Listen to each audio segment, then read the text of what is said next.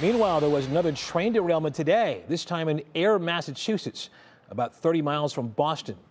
This train is owned partially by Norfolk Southern and partially by CSX. 5 cars overturned, spilling garbage and recycling materials on the ground. The cars do not contain hazardous materials. Still, area residents say they're concerned. Because I know in other parts of the country there was some pretty bad damaging chemicals that were released, and I don't want that in my backyard. The cleanup is expected to take a few weeks.